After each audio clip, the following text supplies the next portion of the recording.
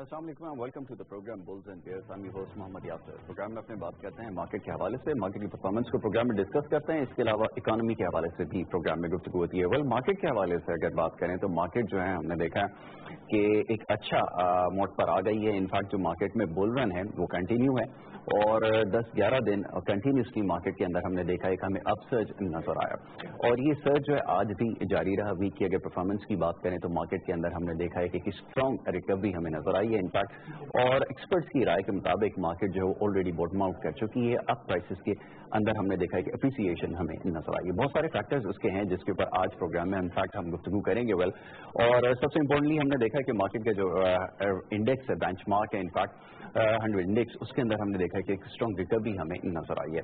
और इस वीक की अगर ओवरऑल परफॉर्मेंस का जायजा लें तो मार्केट ने एक स्ट्रॉन्ग रिकवरी शो की है। कल के दिन भी हमने देखा कि क्लोजिंग पे मार्केट 300 पॉइंट से प्लस जो है वो रैली कर गई थी और आज भी अगर मार्केट देखें तो हमने देखा है कि इंट्राडे के अंदर मार्केट के अंदर एक स्ट्रॉन्ग रिकवरी नजर आई है और अब से कुछ देर पहले तक इनफैक्ट मोर देन 500 पॉइंट्स की रैली मार्केट कर गई थी और 41,000 का जो एक लेवल है उसको मार्केट ने दोबारा से रिस्टोर किया, which is a very good thing. और मार्केट के हवाले से एंटिसिपेट कर रहे थे कि मार्केट एक रिकवरी शो करेगी जो कि फाइनली मार्केट के अंदर आई है। बहुत सारे रीजन इसके हैं। एक्सपर्ट्स के मुताबिक मार्केट के अंदर ऑयल प्राइसेस की एप्रिसिएशन एक बड़ी वजह बना है, जिसके अंदर हमने देखा कि इस ऑयल के जो स्टॉक्स है, ऑयल एंड गैस सेक्टर था, उसने मार्केट को जो है वो बूस्ट किया। प्लस ये कि बैंकिंग जो है उसके अंदर हमने देखा है कि एक रिकवरी हमें नजर आई है और जो बायर्स हैं उन्होंने मार्केट में दोबारा से बाइंग की है और बाइंग के बाद हमने देखा कि मार्केट में एक दफा फिर एक होप पैदा हो गई है कि मार्केट एक दोबारा से पुराने लेवल्स की तरफ जो है वो जा सकती है। इकोनॉमिक फ्रंट से जो खबरें आई हैं मार्केट के लिए कुछ पॉजिटिव हैं, कुछ नेगेटिव हैं। पॉलिटिकल फ्रंट से जो खबरें आई हैं वो मार्केट के अंदर हमने देखा है कि थोड़ा सा एक नेगेटिव इंपैक्ट उसका पड़ा, मार्केट ने उसको जो है वो डिस्काउंट किया। कल मार्केट की अगर बात करें तो आज क्लोजिंग पे क्या नंबर्स रहे हैं और वीक एंड पे मार्केट की क्या परफॉर्मेंस रहेगी ये आपको दिखाएंगे। इनफैक्ट ये वीकली परफॉर्मेंस का चार्ट आपके सामने है। मंडे के दिन मार्केट के अंदर हमने देखा था 239 पॉइंट्स के इजाफे के साथ मार्केट का जो क्लोजिंग हुई 40,711 के लेवल पर बंद हुई। वॉल्यूम्स की अगर बात करें तो 118.26 मिलियन शेयर्स का काम रिकॉर्ड किया गया। वेरी नेक्स्ट डे ट्यूसडे को 775 पॉइंट्स की रैली मार्केट ने की, सर्ज इसमें दोबारा देखी गई। 41,486 के लेवल पर मार्केट बंद हुई। 229.36 मिलियन शेयर्स का काम रिकॉर्ड किया गया। देन वेडनेसडे को 57 पॉइंट्स की रैली मार्केट ने की। 41,544 के लेवल पे मार्केट बंद हुई। 233.60 मिलियन शेयर्स का काम रिकॉर्ड किया गया। थर्सडे की अगर बात करें तो 364 पॉइंट्स की कमी इनफैक्ट मार्केट के अंदर रिकॉर्ड की गई। 41,908 के लेवल पे मार्केट बंद हुई और 222.35 मिलियन शेयर्स का काम रिकॉर्ड किया गया।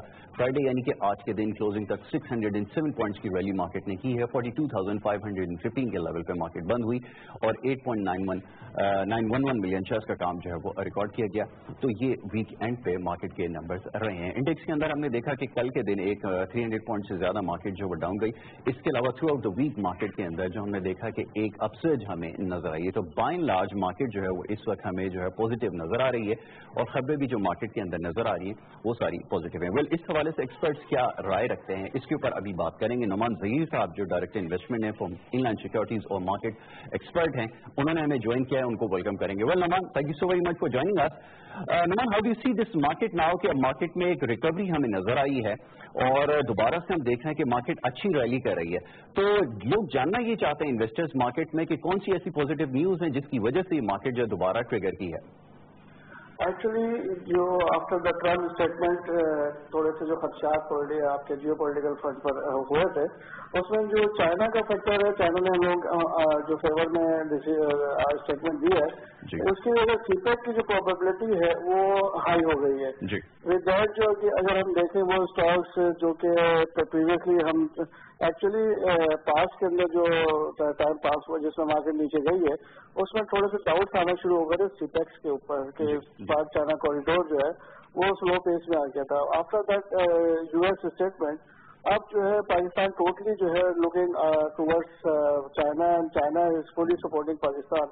جس کی وجہ سے جو सीपेक रिलेटेड सारी एक्टिविटीज है, जैसे कि हमने देखा सीमेंट में काफी स्ट्रॉन्ग रिकवरी आई है, और आयरन स्टील में जो रिलेटेड सेक्टर्स हैं जिनकी जो सीपेक की वजह से जो है जिनमें जो है वॉल्यूमेट्रिक ग्रोथ आनी है, वो सारे सेक्टर जो है वो हमने देखा कि उनके अंदर रिकवरी आना शुरू हो गई है.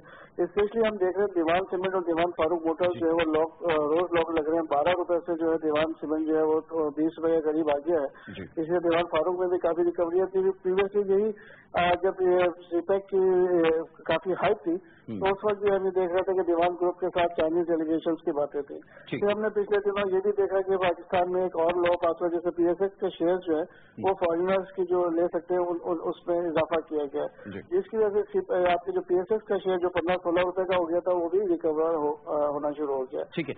ऑल एंड ऑल मेन जो हमें लग रहा था कि हम जो सीपेक का पेस स्लो हो गया है, अब ये प्रोबेबिलिटी बढ़ रही है कि जो पाकिस्तान के ताल्लुकात चाइना के साथ हैं वो स्ट्रांग होंगे. और आपकी जो पिछले दिनों जो करेंसी के ऊपर भी बात हुई, जो यॉन एज ए ट्रेड जो है वो यूटिलाइज किया जा सकता है, स्टेट बैंक ने अलाउ किया. ये सारे फैक्टर्स ऐसे हैं जो कि इंडिकेट कर रहे हैं कि अब नाउ जो है ना we are on one path और वन डायरेक्शन, और जो कि एक अच्छा शगुन है मार्केट के लिए. अच्छा नमन, ये बताइएगा कि अभी जो यूएस प्रेसिडेंट की स्टेटमेंट आई है उसका कितना इम्पैक्ट मार्केट के ऊपर पड़ा, और उसकी वजह से मार्केट का कितना सेंटिमेंट चेंज हुआ, किस हद तक मार्केट के अंदर जो है वो ये जो न्यूज है इनकॉर्पोरेट हुई है. मैं चाहूंगा इस हवाले से थोड़ा सा बताएं. देखिए, जो आपकी जो यूएस की ट्रम्प की जो स्टेटमेंट थी वो तो एक नेगेटिव स्टेटमेंट थी, और अगर उसको लिया जाता है या उसको कंसिडर किया जाता है तो मार्केट में जो है हैवी सेलिंग आनी चाहिए, खासकर फॉरेनर्स की तरफ से. लेकिन हमने ये देखा कि जो इससे पहले जो इसराइल से रिलेटेड जो यरूशलेम के ऊपर ट्रम्प ने स्टेटमेंट दिया था, उसके बाद जो नेशनल आपके जनरल असेंबली में बात की और उनके अगेंस्ट में जो है 129 मुल्कों ने वोट डाला, तो वो इंडिकेट कर रहे हैं कि अब अमेरिका जो है वो आइसोलेशन में आ गया है. और विद दैट जो है वो काफी अभी भी जो है जापानीज ने भी पाकिस्तान का दौरा किया, चाइना ने भी इसके पाकिस्तान के हक में जो है वो बात की है. विद दैट जो प्रीवियसली यूएस की जो स्टेटमेंट थे वो मार्केट बड़ी सीरियस लेती थी. अब वो उस स्टेटमेंट को जो है वो अपने जो है पूरी तरह से मार्केट पार्टिसिपेंट ने जो है वो इग्नोर कर दिया, और they are looking towards CPEC related stories rather than looking at US and US related stories जो है. और अब वो चैप्टर क्लोज होता हुआ लोगों ने उसको क्योंकि एक होता है कि एक वक्त तक लोग जो है उससे खाइफ रहते हैं, अब वो उस जो फैक्टर है उन लोगों ने उसको बिल्कुल ही जो है माइनस कर दिया, और माइनस यूएस स्टेटमेंट जो है वो मार्केट जो है वो रिकवरी पे आ गई है. एग्जैक्टली. ठीक है. अच्छा नमन, लास्ट ये जानना चाहेंगे कि जो सीमेंट के डिस्पैचेस हैं, अगर एक्सपोर्ट्स के नंबर देखें तो थोड़ा सा डिसअपॉइंटिंग है, लेकिन उसके अलावा जो हमारी इनटेक है सीमेंट्स की वो हमें इम्प्रूव नजर आई है. कैसा देख रहे हैं इस सेक्टर को? मैं चाहूंगा इस हवाले से भी थोड़ा सा बताएं. तो मोस्ट इम्पोर्टेंट यही है कि again we would be looking, अगर जो सीपेक से रिलेटेड जितने भी प्रोजेक्ट्स हैं वो ऑनलाइन आते हैं तो सीमेंट की डिमांड जो है वो डबल फिगर में थी भी और आगे भी रहेगी. और वही आपका जो मेजर फैक्टर होगा. सीमेंट की प्राइसेस पिछले दिनों काफी गिरी हैं, क्योंकि जब हम आपके चौराहे पे थे और हम कभी यूएस की तरफ देखते थे कभी चाइना की तरफ देखते थे, तो एक डाउट आते थे प्रोबेबिलिटी ऑफ सीपेक्स की जो है कि पाकिस्तान जो है वो ऐसे आपके डिसीजन भी ले सकता है, क्योंकि आपके 3 to 6 मंथ बैक अमेरिका ने एक स्टेटमेंट दिया था कि जो सीपेक का जो रूट है वो एक डिस्प्यूटेड टेरिटरी से गुजरता है, और उसके ऊपर जो है वो थे तहफुजात थे. अब क्योंकि अगर हम यूएस की तरफ देखते हैं और हम उन तहफुजात को दूर करते हैं तो फिर आपका सीपेक जो है वो आपके डिले होता है और उसका पेस जो है वो स्लो होता. आई थिंक जो हमने जो है डिसीजन जो लिया है वो सीपेक के पाकिस्तान गवर्नमेंट ने, पाकिस्तान के तमाम इंस्टीट्यूशन ने, तमाम पॉलिटिकल पार्टीज ने वो सीपेक के फेवर में लिया है. दैट्स व्हाई आप यूएस को ऐसा स्टेटमेंट देना पड़ा है. तो विच मीन्स कि जो आपकी सीमेंट की भी जो ग्रोथ है, क्योंकि काफी बड़ी एक्सपेंशन तो तमाम सीमेंट प्रोजेक्ट्स ने की है, और उस ग्रोथ और उस एक्सपेंशन को देखते हुए सीपेक के जो प्रोजेक्ट्स हैं उनका रहना लाजमी था. जो आपकी जो वेस्टर्न रूट जो इन फ्यूचर बनने जाएगा आपका सीपेक का, उसके अंदर काफी सीमेंट्स की जो है वो कंजम्पशन जो है वो रिक्वायर्ड होगी. बिल्कुल यही एंटिसिपेट कर रहे हैं. एग्जैक्टली. तो अच्छा, अगर आप जो इन्वेस्टर्स ऑफ सीमेंट्स हैं उन्होंने भी ये देखना शुरू कर दिया है कि जो पाकिस्तान का फ्यूचर है वो that is with CPEC rather than non CPEC. उसको लेते हुए सीमेंट में भी हमने रिकवरी देखी है, आयरन एंड स्टील के स्टॉक्स में भी हमने रिकवरी देखी है. ठीक है। अच्छा नमन, लास्ट में अब ये जानना चाहेंगे कि कौन से रिकमेंडेड स्टॉक्स हैं, सेक्टर्स हैं जिसको आप समझते हैं कि उसमें अभी भी आपको पोटेंशियल नजर आता है और गोइंग फॉरवर्ड इनके अंदर मूवमेंट फर्दर अपसाइड आ सकती है, मैं चाहूंगा उनको थोड़ा सा आइडेंटिफाई कर लें।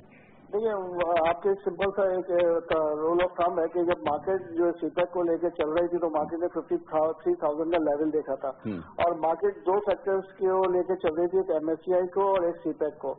और MSCI में जो हमें एक्सपेक्टेशन थी कि $500 मिलियन आएगा लास्ट 2017 के मई जून के अंदर, वो मटेरियलाइज नहीं हुआ था और रादर देन लास्ट ईयर जो है तकरीबन $500 मिलियन का आउटफ्लो हुआ है। उसके बाद जो सेकंड फैक्टर था वो सीपेक था। फिर जो आपके यूएस स्टेटमेंट के बाद जो सीपेक का प्रोबेबिलिटी थी वो लोवेस्ट लेवल पे चली गई थी, लेकिन लास्ट स्टेटमेंट ऑफ ट्रम्प के बाद से और पाकिस्तान का जो है वो जो अब नजर आ रहा है इंडिकेशन के दे आर विफुल के पे, तो मार्केट में जो अभी 42,000 का लेवल मार्केट ने क्रॉस किया, 53,000 का लेवल पिछले दफा इन फैक्टर्स की वजह से गया था। आई थिंक अगर हमें जैसे जो प्रोबेबिलिटी होगी इन फैक्टर्स की उसके ऊपर बेस करते हुए मार्केट में रिकवरी देनी है। अगर इन फ्यूचर किसी वक्त अगेन वी हैव थ्रेट कोई हिंड्रेंस आती है सीपेक के रास्ते में तो फिर मार्केट जो है करेक्शन लेगी। अदरवाइज मार्केट ने जो है इस वक्त जो तमाम फैक्टर्स हैं वो मार्केट के फेवर में। फर्टिलाइजर की प्राइसेस में, फर्टिलाइजर पाकिस्तान ने एक्सपोर्ट भी किया, 40,000 टन जो है वो आपकी जो है श्रीलंका भी गई है। सीमेंट की भी इनटेक जो है वो अच्छी रहेगी और क्योंकि अब हम जो एक्सपोर्ट करते थे उसमें मेजर अफगानिस्तान का फैक्टर भी था और दूसरे रीजन इंडिया का भी था, तो वहाँ एक्सपोर्ट नहीं हो रही, तो एक्सपोर्ट की फिगर तो आपके बिलो एक्सपेक्टेशन ही रहेंगी। हमारी जो लोकल डिमांड है वही आपका रोल प्ले करेंगी। फिर ऑयल की प्राइसेस भी बढ़ रही हैं जिसकी वजह से ऑयल कंपनीज भी जो है वो बेहतर परफॉर्म करती हुई नजर आ रही है। तो एज ऑफ टुडे जो फैक्टर्स हैं वो फेवरेबल है पाकिस्तान के मोस्ट ऑफ द सेक्टर के लिए। तो अक्रॉस द बोर्ड मार्केट में जो है वो रिकवरी नजर आ रही है और उसी को फोकस करते हुए फ्यूचर्स की जो है लोगों को अपनी पोजीशंस को लेकर चलना चाहिए। ऑलराइट नोमान भाई, thank you so very much, बहुत शुक्रिया आपने हमें ज्वाइन किया। Noman Zaheer from multi line securities हमारे साथ लाइन पे मौजूद थे और मार्केट एक्सपर्ट भी हैं। बात हो रही थी मार्केट के हवाले से और मार्केट के हवाले से बता रहे थे कि क्या एक्सपेक्टेशंस हैं, मार्केट के अंदर स्ट्रॉन्ग रिकवरी विटनेस की है और इन्वेस्टर को ये एडवाइस कर रहे थे कि अभी भी जो ऑयल के स्टॉक्स हैं उसके ऊपर नजर रखने की जरूरत है। और बहुत पॉजिटिव चेंज मार्केट के अंदर आया और साथ ही एक और जो न्यूज जिसके हवाले से बात हुई थी, पॉलिटिकल फ्रंट से जो कुछ कंसर्न थे मार्केट ऑलरेडी उनको डिस्काउंट कर चुकी है। यूएस प्रेसिडेंट की स्टेटमेंट आने के बाद पाकिस्तान ने उसका बड़ा स्ट्रॉन्ग रिप्लाई भी दिया है, रिस्पॉन्स भी दिया है और इनफैक्ट मार्केट के अंदर जो इन्वेस्टर्स हैं, मार्केट के जो पार्टिसिपेंट्स हैं, उन्होंने भी इसको डिस्काउंट किया है खबर को और उसके बाद हमने देखा है कि एक बड़ी स्ट्रॉन्ग रिकवरी जो है मार्केट ने विटनेस किया। वेल गोइंग फॉरवर्ड मार्केट के अंदर क्या होने जा रहा है इस हवाले से भी बात करेंगे। वेल इस वक्त हमें नदीम मौलवी साहब ने ज्वाइन किया जो एग्जीक्यूटिव डायरेक्टर हैं MM सिक्योरिटीज के और मार्केट एक्सपर्ट हैं, उनको प्रोग्राम में खुशामदीद कहेंगे। Well thank you so very much Nadeem मौलवी फॉर ज्वाइनिंग अस। नदीम मौलवी साहब, क्या मार्केट को देख रहे हैं? मार्केट के जो क्लोजिंग है, in fact end of the week market ने एक बड़ी स्ट्रॉन्ग रिकवरी शो की है और अभी बात हो रही थी कुछ यूएस पाक रिलेशन के हवाले से, वो जितनी भी नेगेटिव न्यूज आई है मार्केट ने उसको डिस्काउंट कर दिया है। आप किस तरह इस मार्केट को देख रहे हैं? मैं चाहूंगा इसके ऊपर थोड़ा कमेंट करें।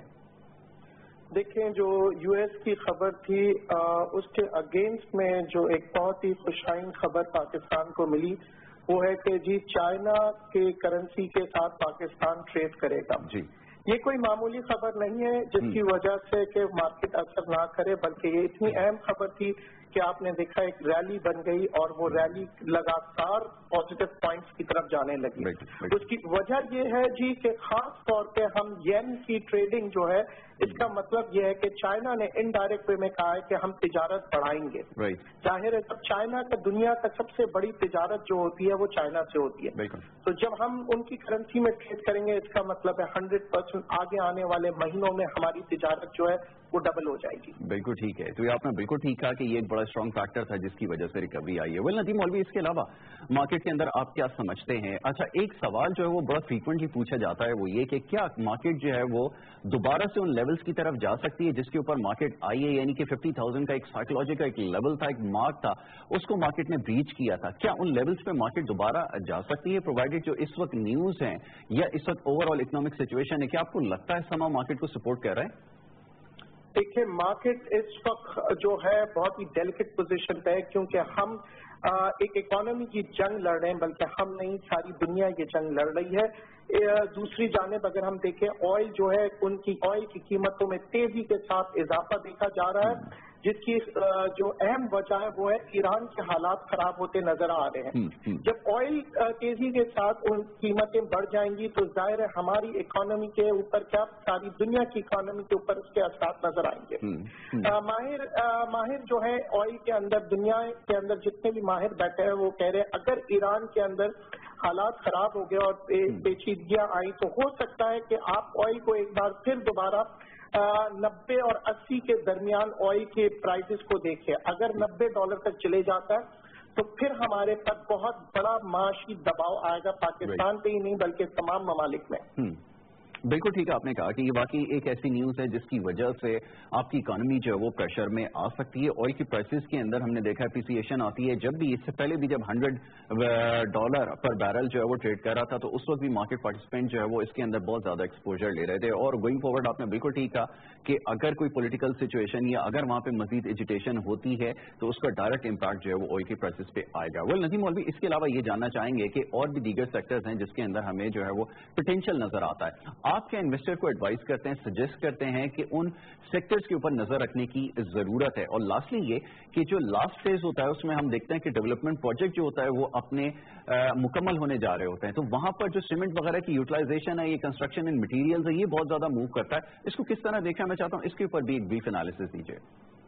जी देखिए, अभी आगे आने वाले दिनों में जो है वो मेन जो रीजन होगी मार्केट को ऊपर जाने की वो होगी जी रिजल्ट्स की। जी। आगे आने वाले दिनों में आप बैंकिंग में रिजल्ट देखेंगे, मुख्तलिफ जैसे जैसे वक्त गुजरते जाएगा आप देखेंगे मुख्तलिफ सेक्टर्स के रिजल्ट आएंगे। सीमेंट की आपने बात कही तो सीमेंट जाहिर है जिस तरह से इंफ्रास्ट्रक्चर को डेवलप किया जा रहा है, अभी तो हमने सिर्फ जो है पावर प्लांट्स की तरफ ध्यान दिया पाकिस्तान ने। पावर प्लांट्स के बाद जो हमारा जो मेजर प्रोजेक्ट्स होगा वो डैम्स का होगा। डैम बनाने जब हम शुरू करेंगे तो डैम के अंदर आपको ये अंदाजा होगा कि सबसे ज्यादा जरूरत सीमेंट की पड़ती है और पाकिस्तान की प्रोडक्शन जो है शॉर्ट पड़ जाएगी जब हम डैम्स बनाने लगेंगे। इससे जाहिर ये होता है कि सीमेंट इंडस्ट्री में फिर आप एक दफा फिर दोबारा तेजी देखेंगे, पर ये आगे आने वाले वक्तों में होगा क्योंकि इसके बाद हमारे पास अप एंड डाउन मार्केट रहेगी, क्योंकि इस रिजल्ट के बाद जो है वो बजट की तैयारियां शुरू हो जाएगी पाकिस्तान की और उसके बाद इलेक्शंस होगा तो मार्केट काफी टफ टाइम देगी, मार्केट में उतार भी आएगा चढ़ाव भी आएगा। तो इसके लिए मार्केट के अंदर जो नए हजरात है वो अवॉइड करें काम करते हुए, और अगर करना चाहते हैं तो पहले स्टॉक मार्केट का काम सीखिए फिर इस काम के अंदर आइए। ऑलराइट, आपने बिल्कुल ठीक कहा कि पहले मार्केट के काम को समझिए, उसके बाद मार्केट में एक्सपोजर लीजिए, बहुत ज्यादा जरूरी है क्योंकि बहुत सारे लोगों ने मार्केट में गलत एंट्री ली है तो बहुत सारे लॉसेस भी बुक किए हैं। तो ये आपने बिल्कुल ठीक कहा कि मार्केट को पर नजर रखने की जरूरत है। वेल लास्टली अब आपसे एक लास्ट सवाल और बिल्कुल क्वेश्चन करना चाहूंगा कि जो स्मॉल इन्वेस्टर्स हैं, जैसा भी आपने उनको एडवाइस किया कि बहुत सेफली जो मार्केट में प्ले करना है, अच्छा इसके अलावा जो हमें फीडबैक मिलती है, जो क्वेश्चंस पूछे जाते हैं उसमें ये पूछा जाता है कि इकोनॉमिक फ्रंट से कोई पॉजिटिव ऐसा साइन है जिसकी वजह से मार्केट जो फर्दर जो है वो ट्रिगर कर सकती है? देखिए जी हाँ, पाकिस्तान ने अभी तक पॉलिटिकल सिचुएशन की वजह से बहुत सी चीजें जो हमने प्राइवेटाइज करनी थी, बहुत सी चीजें हमने बेचनी थी, उसकी तरफ अभी तक हमारा ध्यान नहीं गया है। हो सकता है आगे आने वाले दिनों में हम जब वो कंपनी जो पाकिस्तान में नुकसान कर रही है उन्हें जब हम बेचेंगे अच्छा खासा हमें मौसर होगा। ठीक है नदीम मौलवी, thank you so very much. Nadeem मौलवी साहब हमारे साथ लाइन पे मौजूद थे और नदीम मौलवी साहब एग्जीक्यूटिव डायरेक्टर है MM सिक्योरिटीज के और मार्केट एक्सपर्ट हैं, बता रहे थे मार्केट के हवाले से एक्सपेक्टेशंस के हवाले से बात हो रही है। वेल लास्टली थोड़ी सी बात हो जाए मार्केट के हवाले से, तो हमने बात की इस वीक के अंदर परफॉर्मेंस भी हमने देखी, जबरदस्त एक्टिविटी मार्केट के अंदर विटनेस की है और जितनी भी खबरें मार्केट के लिए सो फार आई इकोनॉमिक फ्रंट से वो मार्केट को जो है वो ट्रिगर कर रही है, खासतौर पर ऑयल के स्टॉक्स के अंदर जो फर्दर मूवमेंट आ रही है इसकी वजह से हमने देखा है कि मार्केट जो है वो हमें अपसाइड नजर आई है। वेल ये मार्केट के हवाले से जो है वो बात हुई। थोड़ी सी बात हो जाए कमोडिटीज के हवाले से, कमोडिटीज की प्राइसेस की अगर बात करें तो ये हमारे सामने फिगर्स हैं। गोल्ड की अगर बात करें तो 54,681 रुपीज यानी कि 54,681 रुपए के ऊपर जो है वो पर तोला कीमत रही है। अगर 10 ग्राम सोने की बात करें तो 46,930 रुपए रही है इंटरनेशनल मार्केट मार्केट में $1,317 के ऊपर जो है ट्रेड कर रहा है पर आउंस, और WTI की बात करें पर बैरल तो $62 और 1 सेंट के ऊपर ट्रेड कर रहा है। ऑल ब्रेंट की अगर बात करें तो $68 और 7 सेंट के ऊपर ट्रेड कर रहा है। वेल, इसके अलावा अगर करेंसी मार्केट की बात करें तो US डॉलर की बाइंग $111.45 रही है और सेलिंग $111.75 रिकॉर्ड की गई है। ब्रिटिश पाउंड की अगर बात करें $149 इसकी बाइंग और $150.75 सेलिंग रिकॉर्ड की गई है। यूरो की अगर बात करें $132.75 इसकी बाइंग है और सेलिंग $133.95 रिकॉर्ड की गई। सऊदी रियाल की अगर बात करें तो $29.30 बाइंग और $29.50 इसकी सेलिंग रिकॉर्ड की गई है। इसके अलावा UAE दिरहम है $30.10 बाइंग और $30.35 इसकी सेलिंग रिकॉर्ड की गई। जापानीज येन की अगर बात करें तो $96 इसकी बाइंग और $99 इसकी सेलिंग रिकॉर्ड की गई।